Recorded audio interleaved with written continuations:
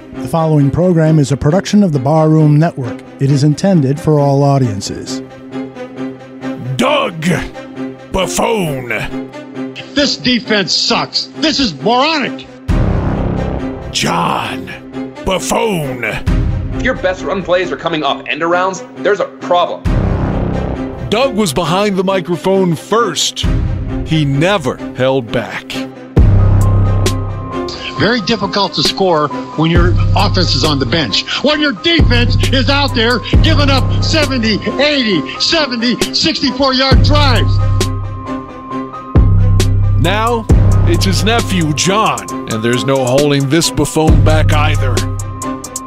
An offensive-minded coach that's running an offense that got 9 yards and a half. A beaten-up defense that isn't necessarily performing in key situations. And a quarterback that was expected to take a big step forward looks like an unsalvageable wreck. I've had it. I have had it. I want somebody to get kicked in the ass. How many games can you rattle off that involve the team running the ball 7 times and they win? I can't think of any. I don't mind you getting beat. I got my ass whipped many times. But I tell you, I took somebody down with me. Because Bears fans wanted to believe in the worst way that Chicago had a stable, competitive franchise. And this is what we got. It's Buffone 55, the John Buffone Show.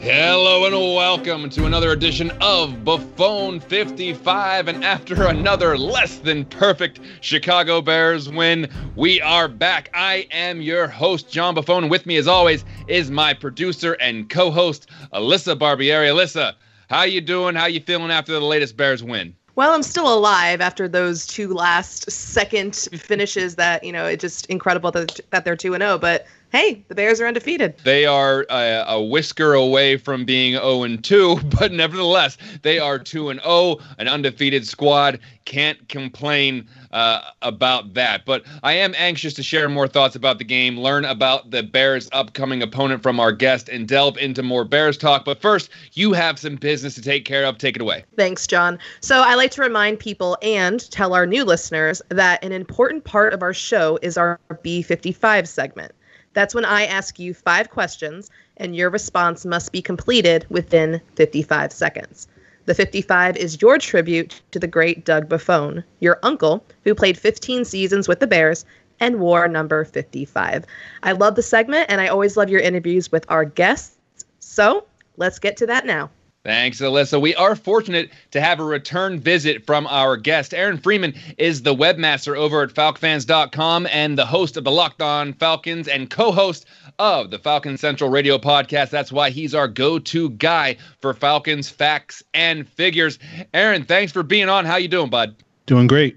Happy to be here. We want to really kind of dissect this matchup. I think it's a very intriguing matchup between the Bears and the Falcons. 1 2-0, 1 0-2, but the Falcons not that far away from being undefeated as well. But they are winless after 2 weeks. They've lost to a talented Seahawks squad, then lost on a last-second field goal after putting up 39 points in a bizarre game against the Cowboys. Right now, are the Falcons better than their 0-2 record suggests? Yes, but I don't know if they're that much better. I think they definitely should have won the Cowboys game. I think certainly the Seahawks game could have been closer. There was a point in the third quarter where they had an opportunity to get back into that game and really assert themselves, but they failed to take advantage. And I think Seattle's proven, over these last couple of weeks that they are one of the better teams in the NFL. So it doesn't feel like that was too much of a blown opportunity, but certainly, as you alluded to, last week's game, it seemed like that game was all wrapped up until the final 5 minutes, and then the Falcons made a series of catastrophic mistakes and just brain farts, particularly on an onside kick that will go down in infamy just as bad as 28-3 among Falcon fans and probably the national media who love to poke fun at the Falcons for these types of issues. So, yeah, I think they certainly should have won last week's game, but I do feel like this team is not quite performing at a level where, they are looking at a situation where I feel like they have underachieved so far this season. So their record kind of reflects that. You talked about the brutal loss in the Super Bowl, and ever since then, it's been a little bit of an uphill climb. They're reeling from that brutal collapse against the Cowboys last week. A lot of those mistakes sometimes can go back to coaching. So I want to ask you, how hot is Dan Quinn's seat right now? Is he coaching for his job again? Is that kind of the feeling over there? Yeah, it's scorching hot is the answer to that question. There is a possibility that if the Bears come out and embarrass the Falcons this weekend, that he could lose his job on Monday. That's possible. I don't think it's likely, but it's certainly possible. That's how hot the seat is. What has been the review as far as the fan base goes, or amongst the media?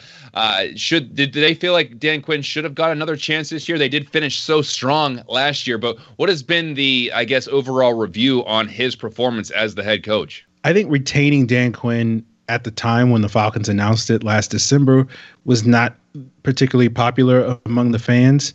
I think everybody likes Dan Quinn. He's a likable guy, but I think people sort of look at the last couple of seasons since the Falcons Super Bowl loss of just sort of diminishing returns.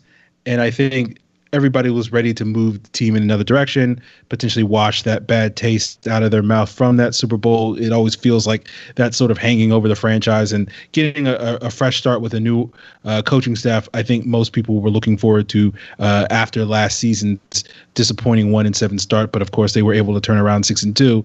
And you guys know how fans and media tend to be in the offseason. Everything's looking up, everything's sparkly and rosy, and so all of a sudden it seemed like people were buying back into the Falcon team by the time we reached August, and really excited about whether or not this team was going to get back into the playoff race. And then immediately, in week one, given the buzzsaw by the name of Russell Wilson, it immediately, the bottom fell out, and people were back to that same sort of pessimistic, I'm over it sort of mindset. Doesn't take long to completely shift moods, but I want to start breaking this team down just a little bit. I want to start with quarterback Matt Ryan. A solid start despite the losses, but how would you say Ryan is performing in these first two games and in his 13th season? Is he still playing as well as he has?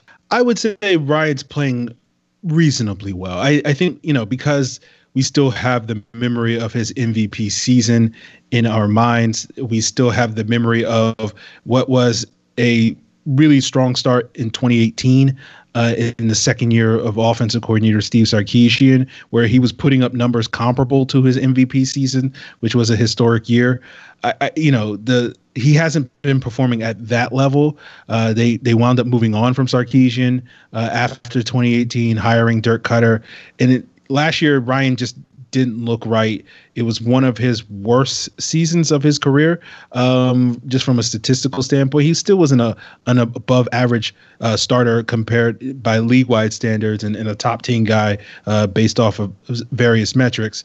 But it was one of those things where the Matt Ryan that we've grown accustomed to, the very good Matt Ryan, wasn't quite there. And I don't know if he's significantly better this year. He's flashed some things, but it just does seem like certain things are off. But it's one of those things where it just may take him a little bit of time just because of the limited offseason to really get back in the stride. So hopefully he can start to pick things up this week against the Bears.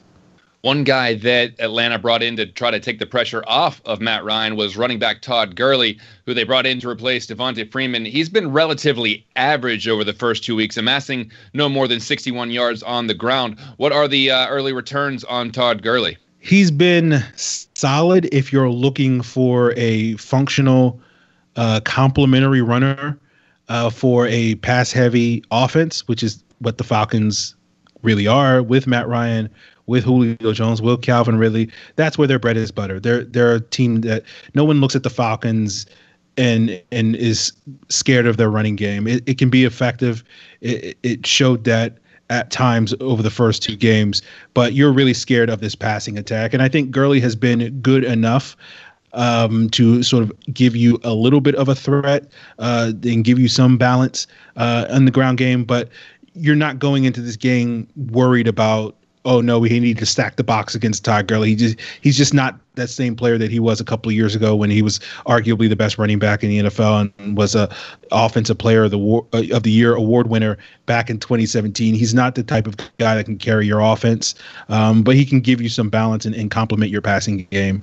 And he's done that capably so far this season. I want to kind of shift and go to the tight end position real quick because Atlanta did part ways with Austin Hooper in free agency and brought in former first-rounder Hayden Hurst from Baltimore. We know Matt Ryan likes to rely on the tight end sometimes. How has Hayden Hurst looked? Is he going to be the long-term solution there at tight end? Yeah, I mean, it would be interesting to sort of see how it develops long-term. Hayden Hurst a little bit older, played some minor league baseball, so he's not necessarily the same age as your typical third-year tight end is, but he's looked solid so far. He made a couple of big plays against the Cowboys, and hoping that he can do the same against this Bears defense. I know Danny Trevathan's been having some issues these past 2 weeks, and hopefully we can get some favorable matchups with Hurst on Trevathan this weekend. But yeah, he's been solid for the Falcons. His blocking hasn't been great, and that was a big reason why he kind of lost favor in Baltimore because, as you guys know, they're so run-oriented, and he was kind of the weakest link when it came to the blocking at the tight end position, and that's why he kind of got lost in the shuffle there. And he hasn't necessarily improved that so far here in Atlanta, but he's been a valuable asset in the passing game. You're dead on about Trevathan, but we're going to get into that a little bit later. How does the offensive line holding up for the Falcons? Because obviously the Bears want to get after the quarterback, Robert Quinn, Khalil Mack. They haven't been as consistent as the Bears would hope, but what do you think the odds are against this Atlanta offensive line? Well, I've been pleasantly surprised by the Falcons offensive line. That was a major area of weakness, the biggest area of weakness on their offense last year, arguably, besides the running game. And they've played pretty well so far this season. Matt Ryan has not really seen much pressure against Seattle. That wasn't as major an issue just because, Seattle doesn't have the best pass rushers, and they were effective throwing some blitzes at the Falcons, but they had to sort of bring extra guys because their front four wasn't effective at getting pressure on the quarterback. One of the concerns I had going into the Week 2 game was Dallas with guys like DeMarcus Lawrence and Aldon Smith and Everson Griffin, given the upgrade in the pass rushers that they had, that they would be able to get after the quarterback. And I think the Falcons' offensive line answered the bell ably, and they even had an injury early in the game with right tackle Caleb McGarry, and the swing tackle Matt Gano stepped in and played really well, going up against a guy like DeMarcus Lawrence, and arguably outperformed any performance we've seen from Caleb McGarry over the last year since he was the team's first-round pick in 2019. So they're dealing with some injuries up front, but their offensive line has been able to weather the storm and answer every question. And I think, again, this week they'll get tested against this Bears front, who has some very formidable pass rushers. And so this, to me, is going to be another great litmus test to sort of see if the first 2 weeks were they flukes, or is this offensive line legitimately, could be considered one of the better offensive lines in the NFL. Let's switch sides of the ball. I want to talk about the Falcons defense a little bit because they stumbled out of the gate last year before turning things around. But this unit this year has given up about, 78 total points in the first 2 games. So does this current Falcons defense resemble the early defense of last year or the late defense of last year? Well, the scary thing is it's kind of a little bit of both. Stylistically, they're doing some of the same things that they did in the second half of the season when they were really able to turn their season around, largely due to the defense being able to get stops and play well. But the execution is more like that team that started off 1-7 and had one of the worst defenses in the entire NFL. Clearly, the numbers show you that. So it's one of those things where they're trying to do many of the same things that they did in the second half of last year, and it's not working. I think some of that is owed to the fact that in the second half of last season, they kind of benefited from some not stellar quarterbacks. guys like Kyle Allen for the Panthers, Jameis Winston, who generally plays very well against the Falcons, but as you guys know, is very prone to turnovers, turned the ball over 40 times last year. Kyle Allen, I think, turned the ball over 30 times. Those two guys combined for like 11 turnovers in the 4 games that they played against the Falcons in the second half of the season, and that was a contributing factor to the Falcons' defensive turnaround. Gardner Minshew in his rookie season, Jimmy Garoppolo were some of the other quarterbacks that they faced. So it was really only Drew Brees for 2 games that you saw a high-level quarterback against this Falcons defense, and the pass rush was able to sort of limit him in one of those games, which is why the Falcons were able to surprisingly beat the Saints in the second half of the season. And the issue that they're dealing with this year is they're not getting the benefit of questionable quarterback play, at least through the first 2 games, with Russell Wilson, who's so far this season, definitely thrown his hat and potentially a front runner for the MVP race if you're just judging it off of the first 2 games so far this year. And Dak Prescott, who's, been an emerging player, an ascending player, and is looking to, be one of the highest paid quarterbacks in the NFL, and certainly, made Jerry Jones's wallet a little nervous, I guess, based off of his performance in that Week 2 game, and certainly showing that he's definitely, at least in that game, worthy of being one of the higher paid quarterbacks in the league. So the Falcons haven't benefited from some shoddy quarterback play these first 2 games. I will let you guys tell me if you think they will be able to get some that to flip this upcoming week with Mitch Trubisky coming to town. But I think it's been a situation where I think the Falcons defense has stylistically and philosophically mirrored what they did in the second half of the season, but they just haven't been able to execute. And I think a lot of it has to do with the fact that they're not facing, Kyle Allen's not walking through that door, as they say. Look, Mitch is playing better, but I don't think he's Russell Wilson or Dak Prescott quite yet. But going into this matchup, the Bears are trying to find their identity on offense. They started running the ball a little bit more last week. So that kind of brings up my next question of if the Bears are going to be really successful against this Atlanta defense, should they stick to the run game, or are there going to be some real opportunities for Mitch Trubisky to roll out of the pocket and throw? Or I guess it could be both. But if the Bears are really going to make a big cut in this Atlanta defense, is it going to be through the run game or through the air? I think the Falcons' pass defense has been the thing that has been exposed over and over again these first 2 games. Their run defense has been okay, I guess. Teams haven't had to really run the ball effectively to be able to move the ball, so it's kind of been untested. So I don't have a definitive answer for you, because I look at this game as a situation where if it was me, and again, I don't watch the Bears every single day, but I did watch the first 2 games. I would not want to put the ball in Mitch Trubisky's hands. I just think that's not putting him in an advantageous situation to have to make him go out there and win the game through the air. So I think I would probably stick to the run game and see what I can do early in the game and try to be a little bit more balanced, moving forward and lean on the running game. So I would say that, but I think when you look at some of the issues the Falcons have had in the secondary particularly, it wouldn't surprise me if Matt Nagy's a little tempted to dial up a little bit more passes to see if he can find ways to exploit that unit, as the Cowboys and Seahawks have already this season. Yeah, because they lost Desmond Trufant in free agency and then draft Clemson's A.J. Terrell in the first round. How has that transition been to having a rookie in there? Is that going to be an opportunity that Trubisky can maybe pick on him, or has he flashed so far this year? He's flashed so far this year. I think he's shown promise. I think, his flashes are in the midst of just an absolute disaster when the Falcons defense is so far this season. So it's hard to tell how effective he is, but he's certainly shown some things that I think are very promising for his future, and the fact that I think he has emerged as the team's most reliable cornerback.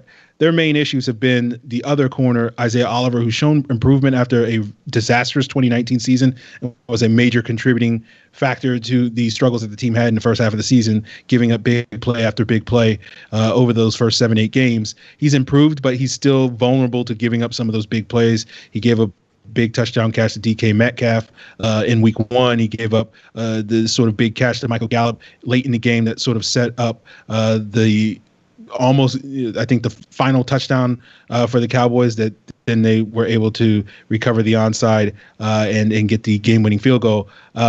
So it's one of those things where Oliver's main issue has always been he struggles against speed, and I think he's played better, but when he gets into matchups like he had a week ago with guys like Mako Gallup and CeeDee Lamb, and 2 weeks ago with DK Metcalf, with guys he just can't stay in phase with from a speed standpoint, he tends to get exposed.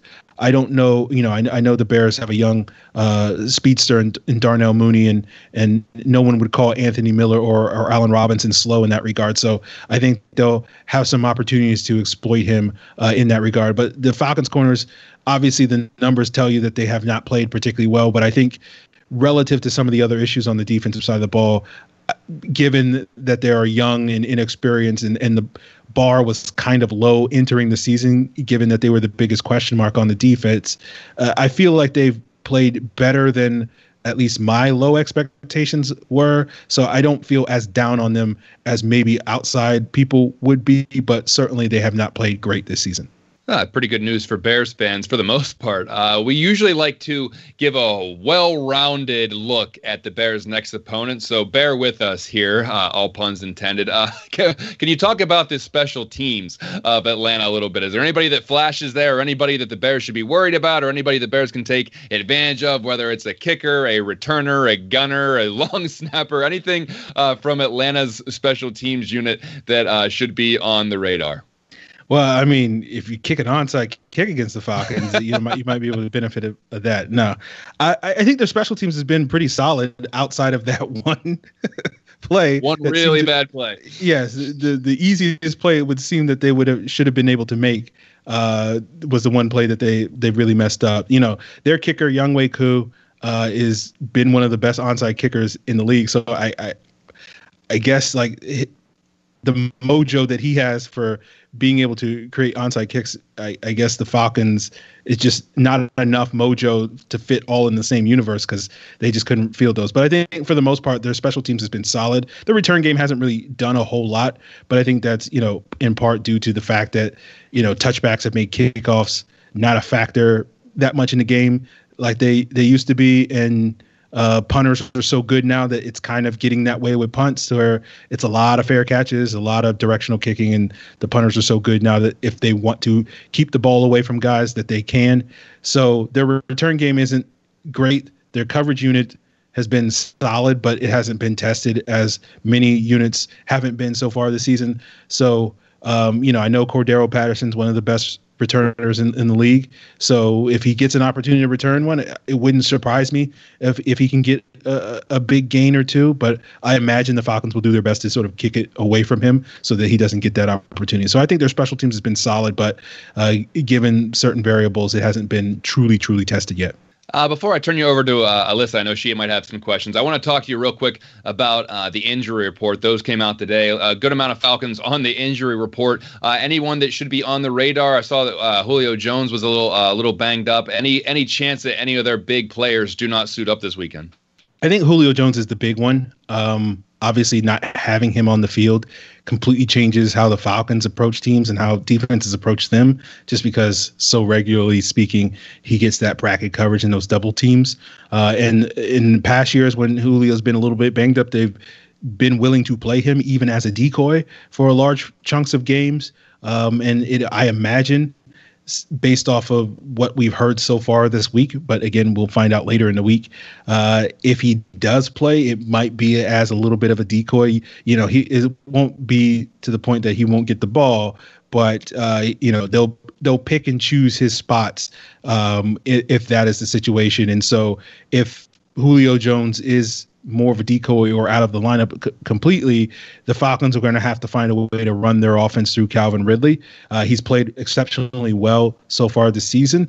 He was really lighting up the Cowboys secondary and was virtually uncoverable throughout that game, but he's never had to deal with the fact of being the number one guy, getting all the attention. He's always had the benefit of being singled up opposite Julio Jones because Julio's drawing all the double teams. So he might get a little taste of that this week. And I think it's a question mark whether or not he's at least at this point in time in his career, poised to be able to handle that. So I think of all the injuries, Julio is the one that stands out. But the Falcons are pretty beat up. They need to get their pass rusher, Takk McKinley. He's been their most effective pass rusher outside of Grady Jarrett so far this season. And if he's not healthy, their big free agent pickup, Dante Fowler's been dealing with an ankle injury. He has not been particularly effective through these first 2 games, and it doesn't seem like things are going to change this week as he continues to battle that ankle issue.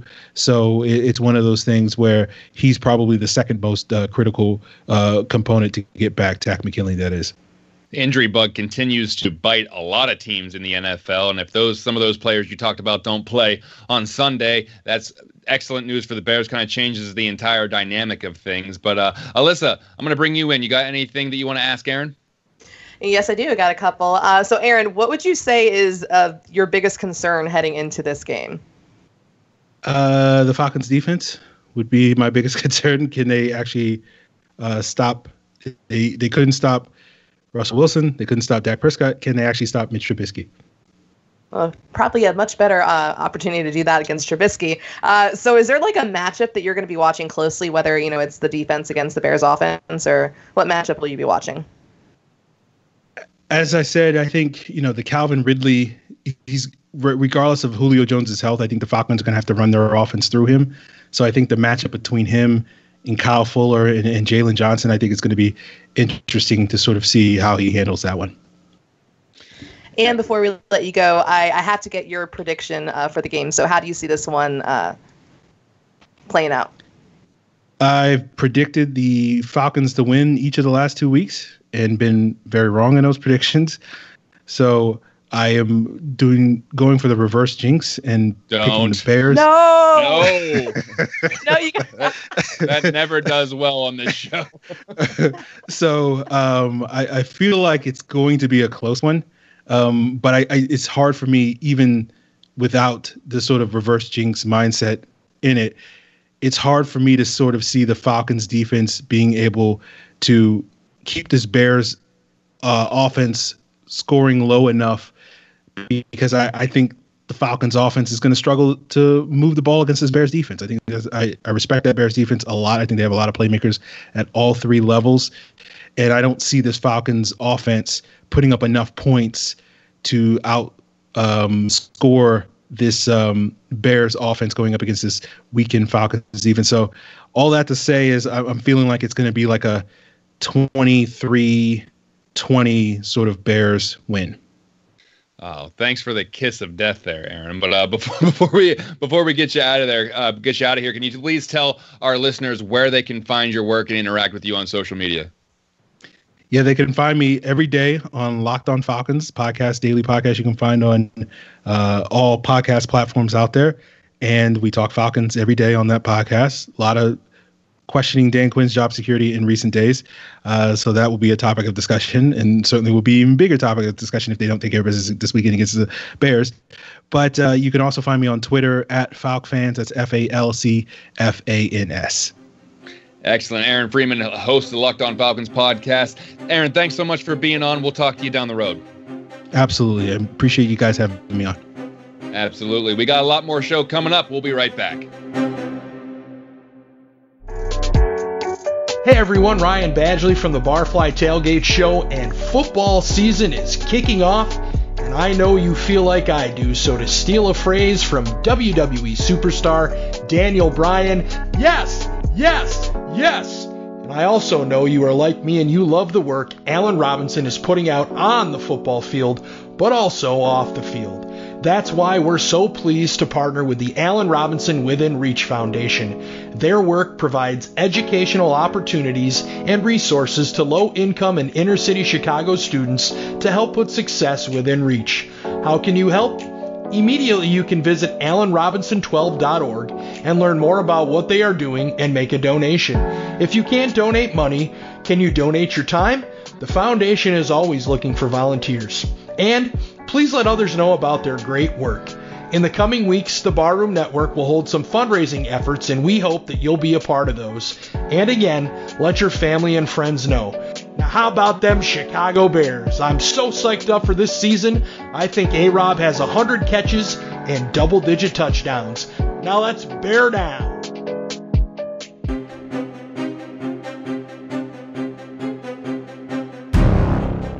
Welcome back. Now it is time for our B55 segment.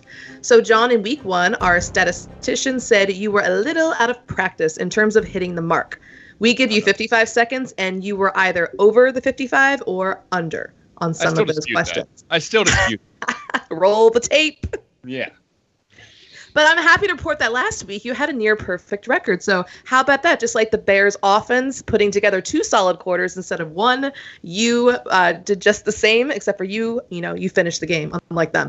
So let's make it perfect this week. Do not compare me to the Bears offense. Do not compare me to the Bears offense. I'm a well-oiled machine. Much better. You play a complete game unlike them, so I'm going to give you that. That's right. So let's get right to it. So speaking of, after a strong first half, the Bears nearly choked the game away again to the lowly Giants. But despite what we saw on the field Sunday, the Bears are 2-0 heading into week 3. John, how are you evaluating this undefeated Bears squad right now? 55 seconds? Good luck. Look, I said this last week, and I will say it again this week. I'd much rather talk about the issues that need addressed coming off a win rather than a loss. Yeah, there is a very fine line between 2-0 and 0-2 with this team. They are a DeAndre Swift drop and an end zone pass away from being winless. But the fact of the matter is, they won. They are tied atop the division, and I think trying to resolve things while winning feels a heck of a lot better than trying to hastily fix things after a loss. Would you rather be Detroit right now? How about Minnesota? Hell, would you rather be Philadelphia? Some of these fan bases are already looking up 2021 mock drafts in week 3. So regardless of how they got there, the Bears are relevant right now. They got 14 games left. They could probably go 8-6 in those games and still secure a playoff spot. This year, they might be able to go 7-7 in those games and still get into the playoffs. So this is a year that we might see teams, they might not get hot until weeks 5 or 6, and I'd much rather have some wins under my belt heading into those weeks rather than relying on winning 8 straight games down the stretch. Don't mind me, John. I'm just savoring the fact that, you're mentioning the Bears and playoffs in the same sentence, and we're in week, heading into week 3. Not so too I'm early. just, savoring this optimism. Yeah, savor this because it could go downhill real fast. But like you said, I would give this team an incomplete grade, and I think Matt Nagy said it best in terms of we're just okay now, which is true. Yeah. We're just okay, which, hey, he's telling the truth. And I think a lot of people would say it was a different adjective to describe it. But, obviously the defense, they're allowing the 3rd fewest points in the league at 18 a game. The offense obviously needs to prove that they're going to be consistent, but they're getting better quarter by quarter, game by game. But like you said, it's better to be 2-0. It's an ugly 2-0, and they might be the worst 2-0 team. Sorry, they are the worst 2-0 team right now, but they're undefeated, and there are a handful of teams that are winless.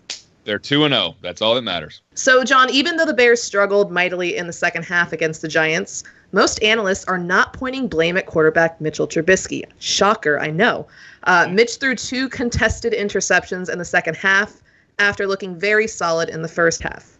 Are you seeing progression in Mitch's game, or is there still cause for pause? Your 55 seconds start now. Look, I know I can be hard on Mitch, but I thought he played pretty well. The first half was amazing, and overall, he should have had another touchdown pass. That one to Anthony Miller, he just flat out dropped it. That was a beautiful pass. And he had another one dropped by Miller on the sideline that should have been caught. So the 2 interceptions were kind of weird, and one, you could even put some blame on Allen Robinson for that one along the sidelines. But I don't really want to play coulda, shoulda, woulda, but humor me. I am for a second. If those things go the other way, we're talking about another 3 touchdown performance from Mitchell Trubisky, and possibly he goes 20 of 28. Not too shabby. So I did see a guy willing to run more. I saw a quarterback keeping his eyes down the field and returning to the pocket to deliver a great 50-50 ball to Darnell Mooney in the end zone. So I don't believe the stalling against the Giants was on Mitch. The footwork is still a little skittish, and he did miss some throws. But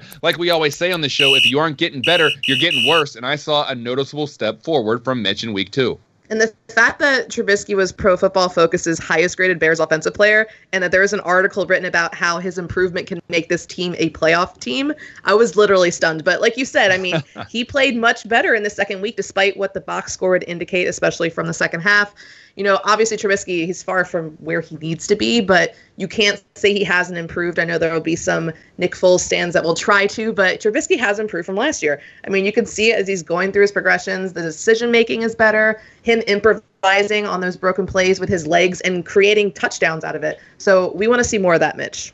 Yeah, and I mean, this is the first time in a long time that after a game like this, we don't automatically say, well, Mitch looked bad, and if they would have had a competent quarterback in there, they would have done a lot better. That wasn't really the case. There were some other people letting the team down, but I don't think it was Mitch Trubisky's fault. So I guess in a weird, bizarre way, the fact that you can't blame Mitch for the Bears underperforming, even though it was a win, is a step forward. That you can't be like, oh, it's the quarterback's fault. You actually had to blame somebody else. Which that is progress, so we'll take it. Let's, but obviously let's put a full game together. In the bizarro Bears way, yes, that's improvement. So if someone looks at the box score of Sunday's game, it would look like another sound performance from the defense. However, there were some serious gaffes on that side of the ball down the stretch. So what concerns you with the defense moving forward? The clock starts now. As usual, the Bears defense showed flashes. Robert Quinn with the strip sack right off the bat was awesome. Kyle Fuller looks fantastic in coverage, and Jalen Johnson continues to progress nicely. But there were some lulls. A 95-yard drive by the Giants without Saquon Barkley, and the way they just chipped their way down the field at the end of the game, it looked pretty easy at times. And look, Danny Trevathan appeared pretty slow again this week. And if you watch that touchdown run by Dion Lewis on the goal line, the Bears either got blown up at the line or got caught standing straight up. So this team clearly misses Eddie Goldman. But that being said, if there's no pass interference call on Eddie Jackson and he gets that pick six, we're not talking about what happens at the end of the game. But this week's going to be very telling. Week 1 against the Lions, they didn't have Kenny Golladay, their best receiver. Week 2 against the Giants, no Saquon Barkley or Sterling Shepard for a big part of the game. This week, they're not trying to handle a crippled offense. They got to contain, potentially, Julio Jones, Calvin Ridley, Matt Ryan, and Todd Gurley. So this will be their biggest test of the year so far. Yeah, going back to what you said about Danny Trevathan, obviously he's looking his age, and it's hard not to wonder, did the Bears sign the right linebacker to the extension? He looked slow. His playing time even dipped. I think he played like 90% of defensive snaps in week 1. That dropped to 48% last week against the Giants. And he's never played less than 82% of his snaps with the Bears. So, that's obviously going to be something to look at heading into this game right here. But like you said, the secondary, feeling really good about that. That's actually, I think you could argue, the strength of this team right now, especially with Kyle Fuller and Jalen Johnson. They're just absolutely lighting it up. But they're going to have a real test against Calvin Ridley and potentially Julio Jones this Sunday. Right. And you made a good point about Trevathan. I'm holding out hope that he just needs to keep knocking the rust off a little bit. And I know that's not usually the case for people that are, on the other side of 30 or around that age. And I love Danny Trevathan. I've loved what he has done as a Chicago Bear. So I'm holding out hope. And like I've said before, I am unfairly forgiving to defensive players as opposed to some of the offensive players. I get that I put a much longer leash on some of these defensive players, like, oh, they're going to come around. They'll be fine. He's good. Don't worry about it. So I'm admitting that, but I really want to see Danny Trevathan step up a little bit. But he's looked slow. He's looked very slow. So I hope that turns around a little bit. Okay, John, so we're going to get away from the cynical talk here for a moment, and we're going to talk about some of the brighter spots that we've seen here in the first 2 games. After all, the Bears are 2-0, and they're tied atop the NFC North. So what has impressed you most about this team so far? Your 55 seconds begin when you do. Well, for me, this one's pretty easy. It has to be the offensive line in the running game, which in turn reflects well on the play calling of Matt Nagy as well. I like that Nagy has grounded himself a bit, all puns intended, and that he's kind of willing to run the ball on 2nd and long or even 1st and long after a penalty. Remember, after that chop block penalty on Jermaine Ifedi in the 4th quarter, Nagy went back to Montgomery and he ripped off 23 yards. Look, this offensive line is about the same as it was last year, and we talked about this directly after the game. What's the X factor? My mind leads me to Juan Castillo. If you're making a cake and it tastes like hot garbage, then you realize you were using vinegar when you should have been using buttermilk. The next cake tastes a lot better. So now I'm kind of hungry for cake, but I'm getting sidetracked. It's the offensive line that's it's not just that they're opening holes, but they're getting to the next level and really getting the running back some running lanes. And that I want to say that's probably what has impressed me the most about this, and I think that's going to be vital this week. Yeah, I would say, it's hard not to be impressed with the offensive line. That's obviously the biggest improvement I think we've seen so far. But obviously, I'm really impressed by two of the rookies, obviously Jalen Johnson and Darnell Mooney. I mean, Johnson is outperforming the six cornerbacks taken ahead of him in the draft, which he was clear, like right after he was drafted, knowing that there were 6 other corners taken ahead of him, he was pissed about that. And he's outperforming them. And then Mooney is showing that he belongs. He could even be challenging for that number 2 spot if Anthony Miller doesn't get his act together. So, I mean, I've also been really impressed by what the rookies are showing. Yeah, I think that this is going to go without a first-round pick. This 2020 draft class could go down as a very, and I know we rip Ryan Pace a lot, and I've done it myself. I think I did it last week quite a bit. But this draft class could turn out to be a very good job by the front office of evaluating talent in a year where we are dealing with a pandemic as well. So we'll see how this all plays out. But this is looking like a pretty good draft class so far. And let's hope that that draft class can, continue the hot start here into this game against the Falcons. So we're going to finish on that matchup. So even though the Falcons are 0-2, they are averaging 32 points per game so far this year. If the Bears are going to progress to 3-0 this week, what do they have to do? Take your time on this one. The clock is off. Well, I will say 17 points probably isn't going to do it this week. But even though the Falcons are scoring 32 points per game, they're giving up an average of 39 points per game, and that's probably why they're 0-2. That is why they're 0-2. So the offense can't afford to take a quarter or two off this week. And when Atlanta gives you an opportunity to score a touchdown, you need to score a touchdown. No bad drops or getting stood up on 3rd and short. This can't be a Cairo Santos game. This needs to be a Mitch Trubisky game. This needs to be an Allen Robinson, Anthony Miller, Jimmy Graham, David Montgomery game. And there's going to be very little room for turnovers in this game. The Falcons are going to try to score and score often, so the Bears are going to need every possession and can't give Atlanta short fields. So long sustaining drives on offense are going to be key in this one. With that being said, though, this has to be the week the Bears get some consistent pressure on the quarterback. A track meet does not favor the Bears. Atlanta has lost high-scoring games to Seattle and Dallas, and I think it's safe to say that the Bears don't have the firepower of either of those offenses. So this is the kind of game where an Eddie Jackson pick six or a Robert Quinn strip sack will be of the utmost important. I think that can happen.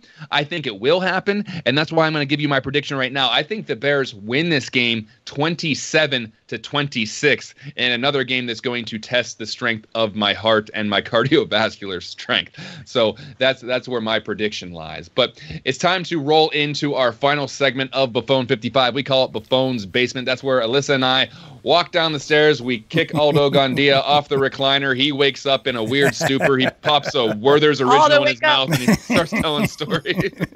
Oh, darn. Aldo, you with us? I spilled my tequila all over me. Wake up, old man. Pal, you can't do that. I had a little sip of Milagro tequila, which is really, really very tasty. It goes down very smooth. I am awake. Great interview with Aaron Freeman. He is really a fabulous guest, and you two guys just knocked it out of the park. I'm not really sure we need this third segment, but let's do it anyway because it's fun. It is. And I think the very first thing we have to talk about, something that's incredibly important to Bears fans and football fans, is the passing of Gale Sayers. He passed away today at the age of 77. And just for some context, at 34, Gale Sayers became the youngest player ever inducted into the Hall of Fame. Almost 5,000 rushing yards and 39 touchdowns. Most of those came in his first 5 seasons because the other 2 seasons were kind of hit by injury. And just for more context, there was only 14 games per season, so that's a much higher average than if there were 16 games. And Aldo, I kind of want to turn it over to you because you are kind of the senior Bears fan on this show. I want to let you kind of speak on what Gale Sayers meant to you, meant to the Bears, and really meant to the game. Yeah. Gale was my first hero. In 1967, when I started to kind of figure out, wow, this game of football is pretty cool, and watched it on TV. The road games were the only ones telecast, and reading the newspaper and magazine articles about Gale Sayers, I quickly began to learn that we had a superstar running back on the team. And then the following year was when he suffered the injury, and it was like, oh man, here I am, a newbie Chicago sports fan, and already the terrible things are happening. I'm being indoctrinated in a terrible way. But nonetheless, get used to it, kid. Yeah, really. That's exactly what happened. But what just in my recollections of him and the courage that he had when he came back from that injury, and clearly wasn't the same player. He didn't have the athletic skills that he did, but he still got a 1,000-yard rushing season in a 14-game schedule.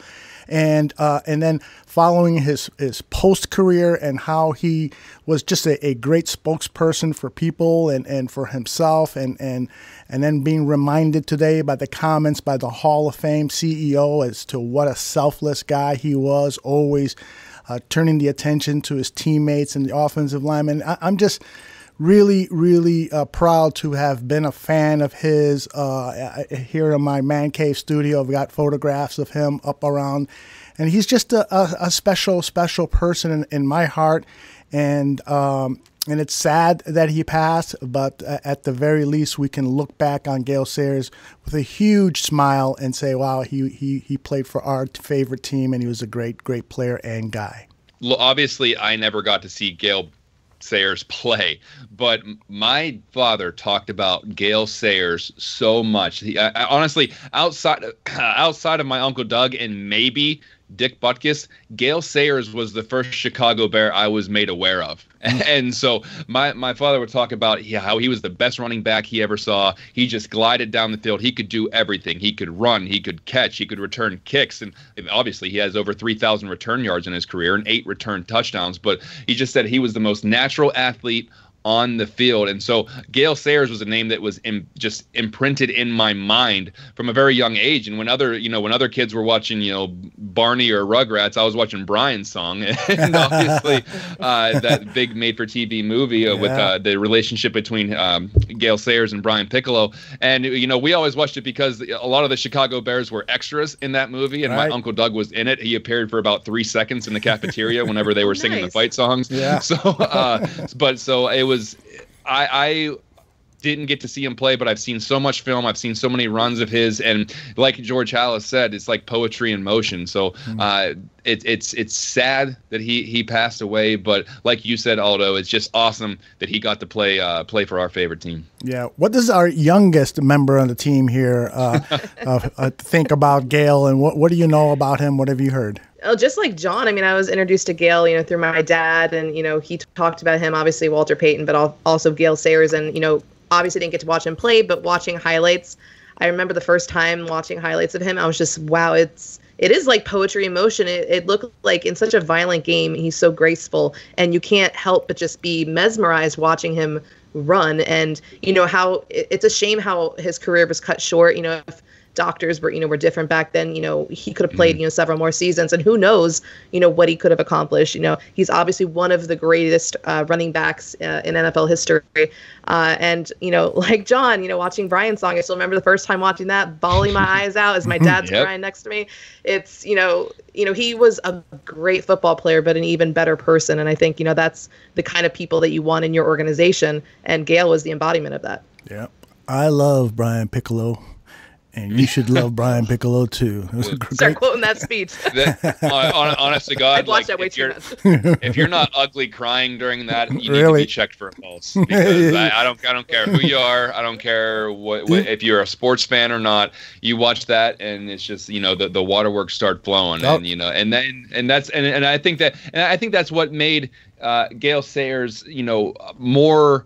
I don't want to say popular, but I guess more people knew who he was, who maybe they weren't football fans, or maybe they weren't Chicago Bears fans, but we're talking about a movie that was made back in the 70s, which was a big event on ABC. It was the made-for-TV movie, and it's rated one of the best made-for-TV movies of all time. So even if you're not a football fan, even if you're not a Bears fan, you probably at least heard or watched Brian's Song and know the name Gale Sayers for one reason or another. John, I know Green Bay Bay Packers fans who tell me that Brian's song is their favorite movie. So, that shows you how much it transcends things.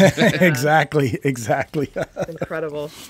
Excellent. And so obviously sad day for Bears fans, but it's also a good day to reflect on one of the best players and people ever to put on a Bears uniform. I do want to talk to you guys a little bit about the current team and going into this game, trying to get to 3-0. And kind of the first thing I want to ask both of you is, right now, and I'm not saying there's a ton to be worried about. They are undefeated. I'm going to try to shed that cynic label I have on my head, but I just want to ask you guys, if you had to pick something to be more worried about right now, are you more worried about the offense or are you more worried about the defense? And I'd like to start with Alyssa. Is it the offense or the defense that worries you right now? For me, it's always going to be the offense. The defense, I mean, they have had a bit of a rough start here, but, they have the talent. They've proven that they can perform at a high level. The offense has yet to do that. They haven't been able to perform, more than two solid quarters here. So, I mean, the offense has certainly showed signs of improvement, but you can't go scoreless in the second half against a bad Giants defense and expect to win that way. The offense needs to contribute more. The defense, they do have some issues. I'm concerned about, obviously, Danny Trevathan and the inside linebackers. But I mean, for me, I feel more confident. If you were to ask me, who do you want on the field, on that last drive, that last play of the game, do you want the defense or do you want the offense?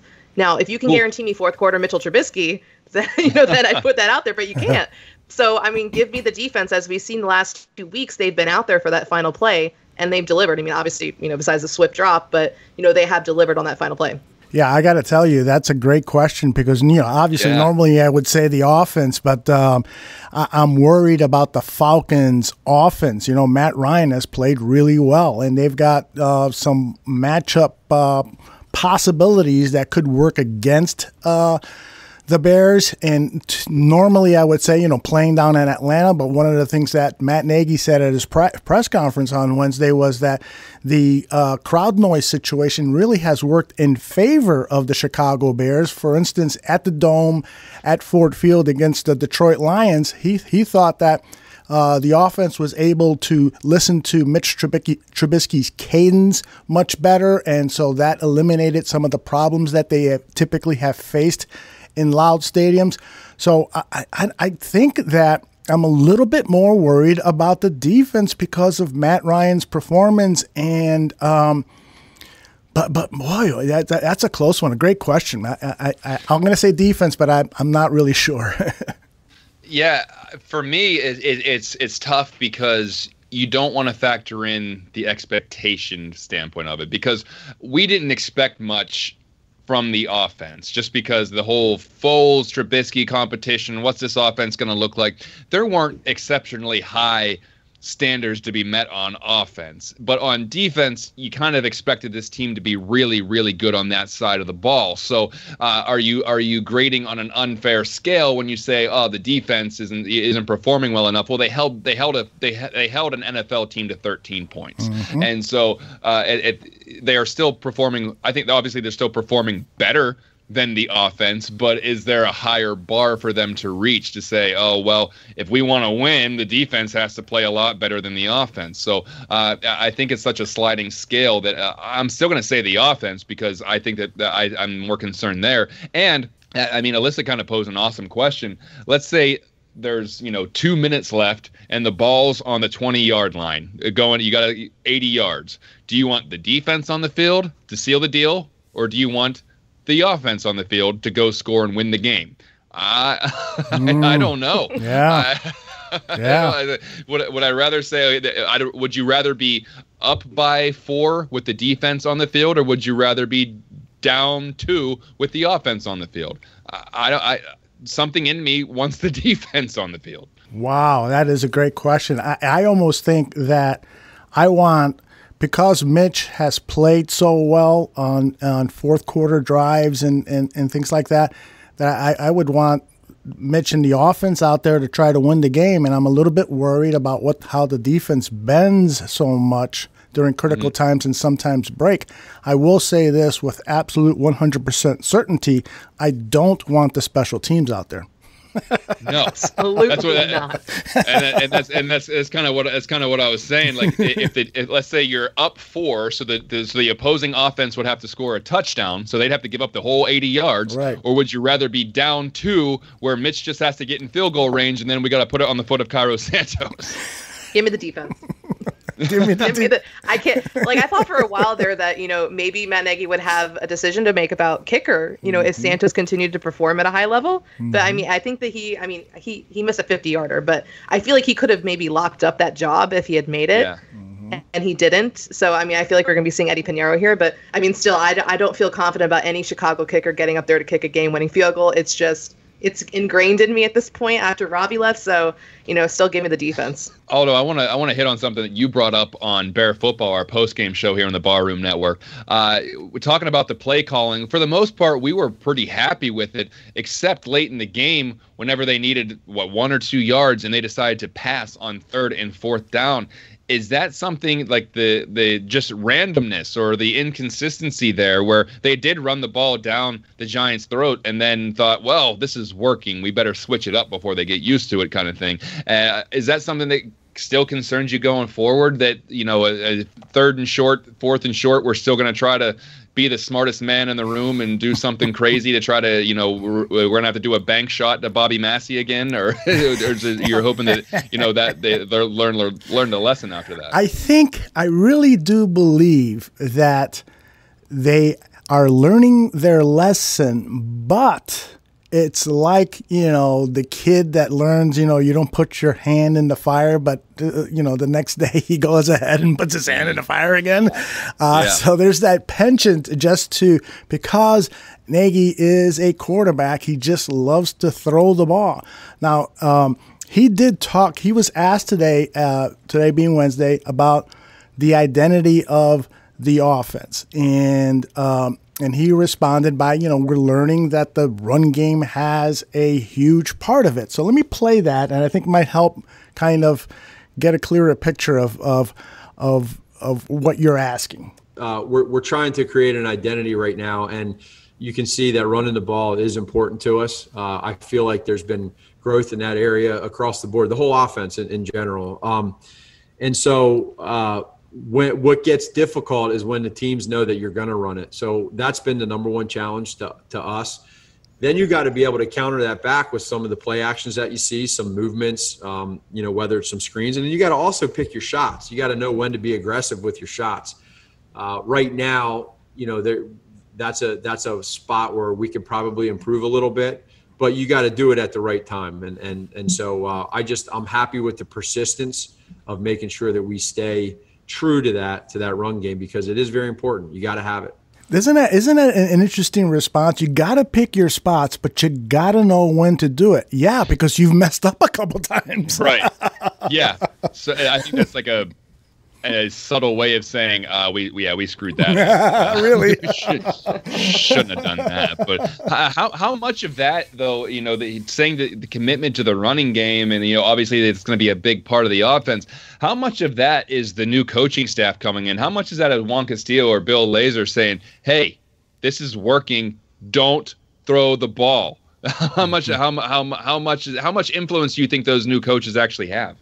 I think they have a lot of influence. I think thinking back to the offseason when Nagy was talking to reporters, he was talking about a collaborative process between all of the offensive coaches and how they spent the whole offseason going through all the film from last year and talking about what went right, but also what went wrong and how to fix that. And I think that because we're seeing the Bears more committed to the run, you're seeing Matt Nagy be open to that collaboration. I still wanted to see, obviously, when David Montgomery's running for 10 yards, 9 yards, and you throw it on 3rd and 1 or 4th and 1, just give him the rock and let him go. But I appreciate him wanting to take those shots. But I feel more encouraged than I do last year at this time, or even later in the season, where I just thought that Matt Nagy was so stubborn that he wasn't going to listen to anybody. And now he's got those guys in place that are there to let him know, hey, this is working, let's keep doing it, or that's not working, we got to go back to the run game. So I feel a lot better knowing that the guys around him have a good understanding, and we're seeing that it's been working these first couple of games. Yeah, it appears to me that the self-scouting that they did during the offseason has paid off dividends, and doing an inventory of what their players' strengths are, and then picking up a guy like Jermaine Ifedi, who is a road blocker. He's a big body who can open up holes for the running game. I think that has had a huge impact. These new coaches, I think, are providing a constant reminder. I think Juan Castillo is one tough SOB, and so he's probably not at all afraid to tell Matt Nagy, you better effing run the ball here because I'm getting tired of having my guys backpedal all game. And so I think, I'm encouraged. I really am encouraged. Just like you said during the show, John, about Mitchell Trubisky, I'm encouraged about Mitchell. I'm encouraged about the play calling. I'm encouraged with the offensive line's blocking. I'm encouraged about just about everything when it comes to the offense. Really, the only thing that's kind of concerning me a little bit is the defense. So it's an interesting dynamic that's going on with the Bears. Really.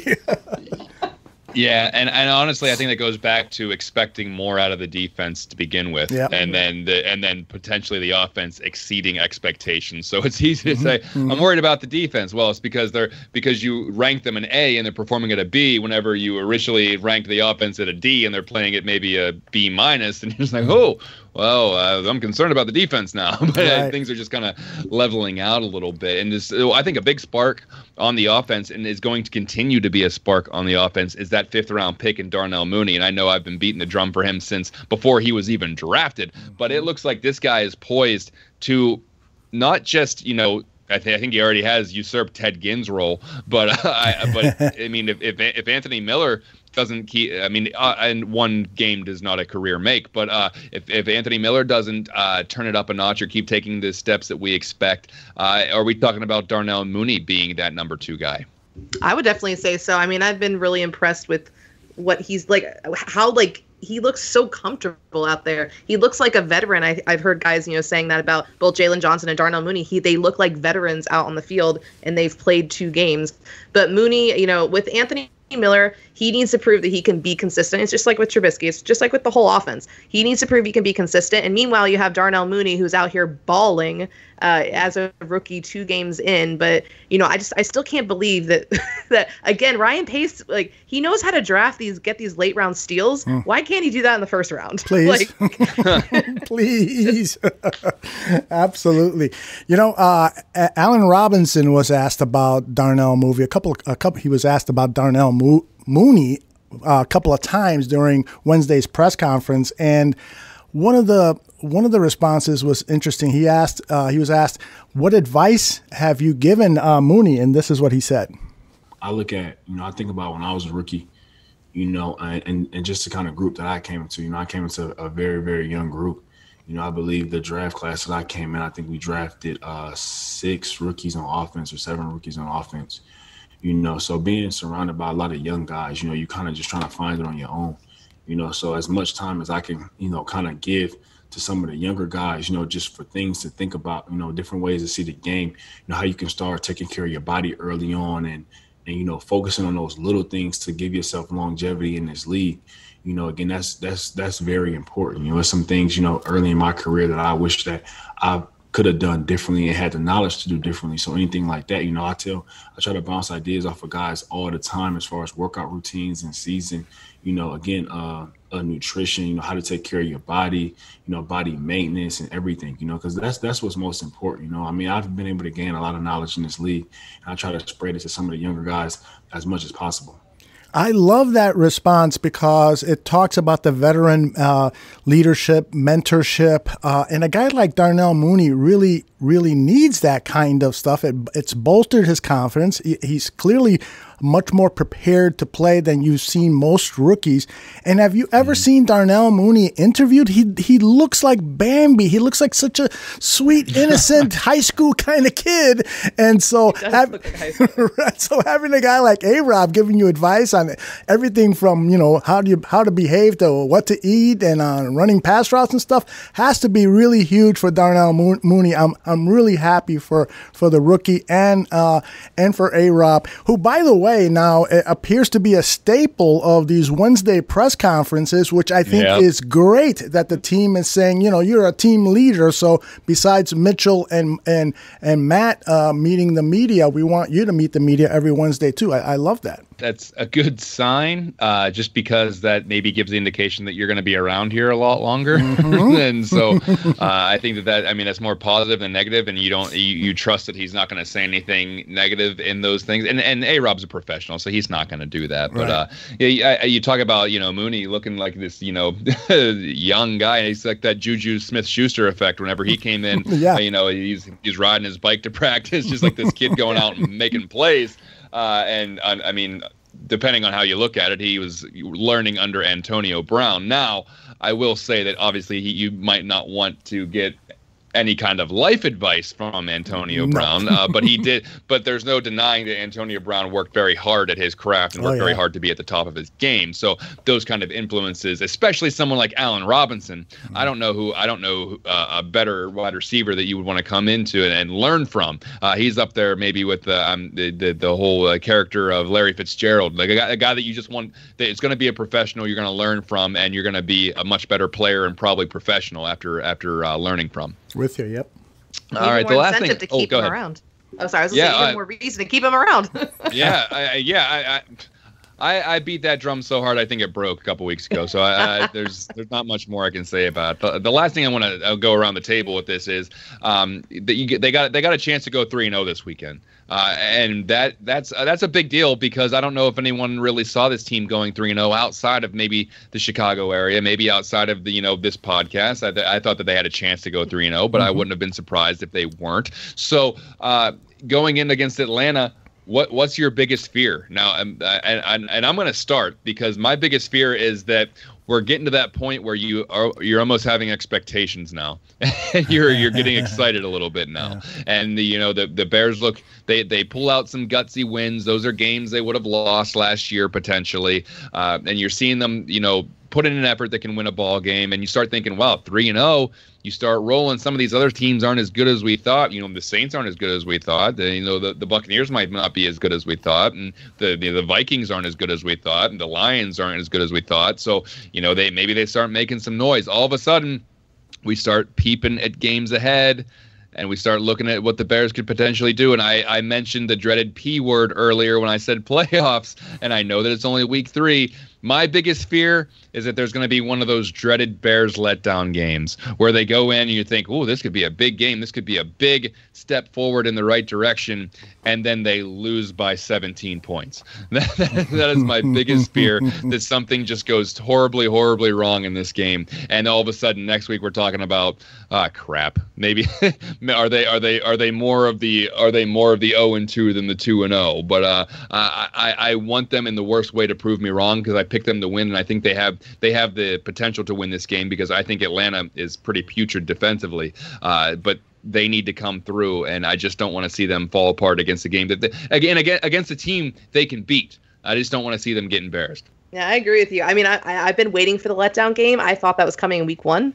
Like when they were mounting that fourth quarter comeback, I was like, there's no way. I'm like, they're pulling me in again. They're gonna let me down. I've done this enough. I can't do it again. And then they pulled it off. So then heading into the Giants game, I was like a little, when they on that final drive, I'm like, okay, I didn't feel like it was gonna be a letdown. So I'm kind of with you there. But then also I'm nervous about, Atlanta's offense. I mean, even without Julio Jones, Calvin Ridley, I mean, he's been balling out. He leads the league in touchdowns. I think he's had 2 straight 100-yard games. Like, even though I'm more concerned about the offense overall, I'm still worried about how the defense, will perform in this game. But like you, John, I'm waiting for a letdown game that I feel that I'm feeling that it's going to come eventually. Just hopefully not this week. Yeah, I think we're all have the same fear. Mine is regression. I don't want any part of this team to regress. I will gladly take a close defeat than a being blown out or having Mitchell Trubisky throw 3 interceptions, or about Jalen Johnson, not Jennings, Jalen Johnson giving up 3 touchdowns.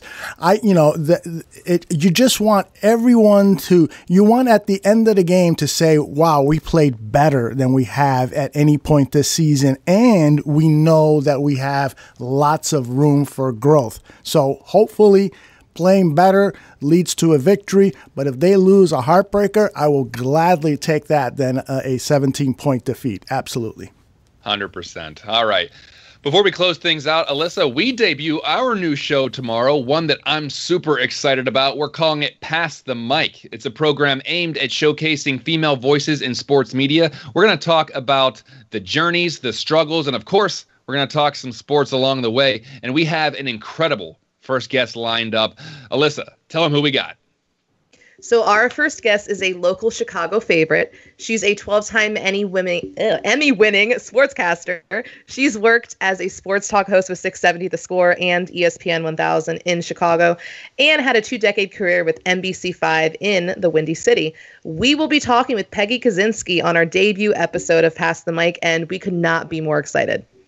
Yeah, it's going to be a great time. This is a great project. It's going to be a great show. We hope you all give the show a listen and then share it with your friends. And don't forget that after every Bears game, Aldo, Tyler Ennis, and I give our immediate thoughts about the Bears' performance on the new post-game show, Bear Football. That is right after the game. We go live. There's video, there's reaction, there's press conferences, there's laughing, there's crying, there's yelling, and potentially some singing. So you guys should really tune into that, because it's a great post-game show. You get raw emotion. And obviously, when you get me, Aldo, and Tyler in the same, I guess not room, but in the same Zoom room or the same virtual room, there's a lot of emotion. So you got to check it out. It's a fun time. Well, let's hope a lot of that emotion is rejoicing after the Falcons game. Let's hope. And let me add that the best way to stay informed about all the great things happening here at the Barroom is to visit the newly opened website, barroomnetwork.com. Bookmark it so it's easy to find. And bookmark bearswire.com. I'm the managing editor over there, and we're going to keep you up to date on all of the latest Bears news heading into Sunday's game. Sounds good. But until that time comes, for Aldo Gandia, Alyssa Barbieri, I'm John Buffone. We'll see you next week, everybody.